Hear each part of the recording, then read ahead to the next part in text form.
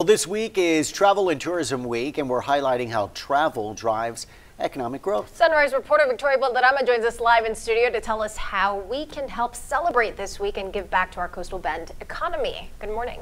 Good morning. Visit Corpus Christi says tourism is the second largest industry in the Coastal Bend, and to celebrate the contributions of the travel industry, it's asking the community and visitors to participate in the hashtag ThisIsCC Photo Challenge. There are 10 spots where you can take this photo, and by taking pictures around the city, Visit Corpus Christi says it can help the travel industry attract more workers, help communities recover from the pandemic, promote sustainability, and help bring more tourists to the area. Well, I think Corpus is great. I've been here before. I was here with one of my motorcycles, and it's great weather for riding around. Right now in Minnesota, it's 30 degrees, cold, wet, and muddy.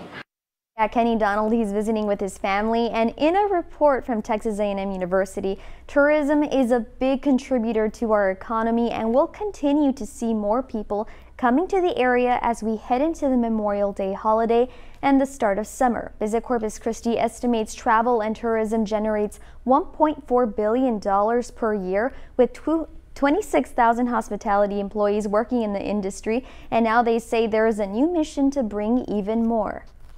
We are putting Corpus Christi on the map as the Gulf Coast capital for coastal and outdoor recreational experiences. And that new mission is something we haven't pushed in the past. Something to look forward to. Visit Corpus Christi says the future of travel includes more of a focus on water sports like kayaking, windsurfing, and fishing. Its VP of Marketing says visitors can find a guide to recreational activities online, and we have that link at KRISTV.com. Reporting in the studio, Victoria Valderrama, KRIS 6 Sunrise.